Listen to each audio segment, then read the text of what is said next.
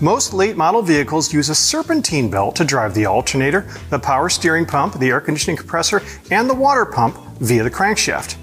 That's an important job, and as you can imagine, if the belt fails or breaks, it can cause some serious problems. Let's talk about belt wear for a moment.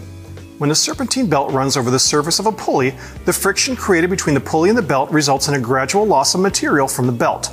Much like a tire loses its tread over time, a serpentine belt wears out over time as material is lost on the rib surface.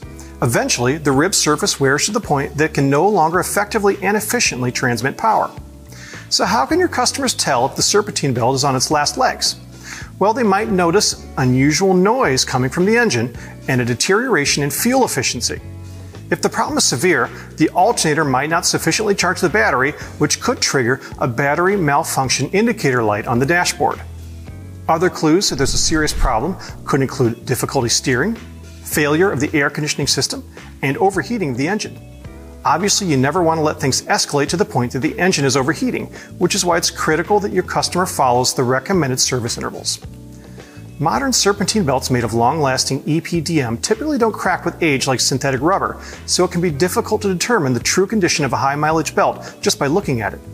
If your customer is relying on visual inspection to make sure the belt is functioning properly, they could be in for an unwelcome surprise that leaves them stranded on the side of the road. Their best bet is to assess the belt at 60,000 miles using a belt wear gauge that checks the depth of the ribbed V-grooves on the underside of the belt. A belt wear gauge provides a quick, accurate way to tell whether a belt needs to be replaced.